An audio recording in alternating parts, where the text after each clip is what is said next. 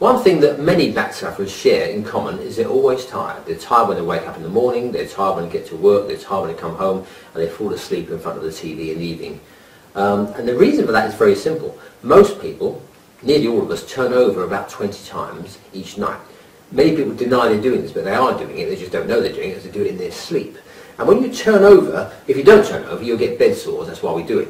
But the thing is, when you turn over, if your back is sore, or your shoulder, or your neck, every time you turn over, you're not doing it carefully because you're in your sleep. During the day, you're careful with these joints, but in your sleep, you just turn over, and it's like someone's come and poked you with a sharp stick. It hurts. So you turn over, and ooh, it hurts. That may not wake you up completely, but you'll never get deep sleep because you sleep in cycles, deeper and deeper and deeper, and around 4 hours you'll reach a peak, very deep sleep. However, if someone's poking with a sharp stick every 20 minutes, you never ever get deep sleep. And deep sleep is when all the healing goes on in your body, and that's what gives you the rest you need. So if you've got a back problem, you'll be tired all the time, your body won't be healing, and you'll feel rubbish. So the idea is get your back sorted out and sleep deeply. There is no substitute for deep, restful sleep. Your life completely changes when you sleep properly.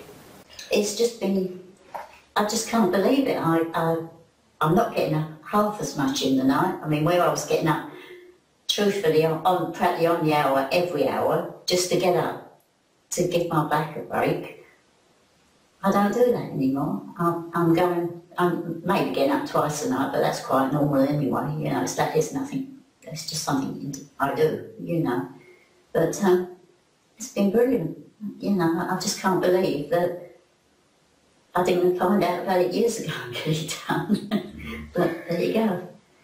It's so friendly. Everybody's so friendly, and that is one of the main reasons I felt very comfortable when I came here. I didn't feel embarrassed or awkward or anything like that, you know.